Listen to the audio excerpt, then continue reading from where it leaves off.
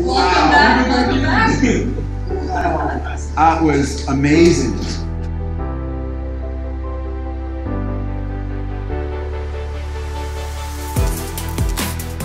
Everybody, I'm about to get together with my dear friend Phil Rosedale. We're going to be in a virtual high fidelity space, hanging out, talking, meeting with people.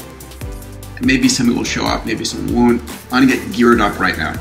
These fireside chats are meant to be about intimacy, getting a chance to be close to somebody. Philip's in San Francisco, we're in LA right now. We have people all around the world and we're all connected.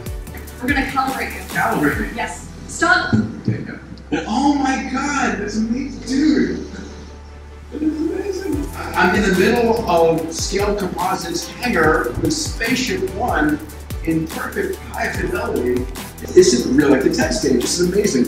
The fact of the matter is, right now, we are at the most amazing time ever to be alive. I mean, clearly, right? Look at where you are and who you are. You're allowing this community to come together independent of geography. Thank you, buddy. Give me a hug. That was amazing. Wow, that was amazing. I'm so, my brain flipped, and I've been there for the last hour. I feel like I've been someplace else, right? Close to 200 people on the YouTube live stream. We had over 100 avatars in world at one time. We had one Vive setup that's with a puck with yes, the pucks. So the chest, back, feet, and then using the Vive ones. For Vive stations, usually 2 lighthouses. That's what these are called.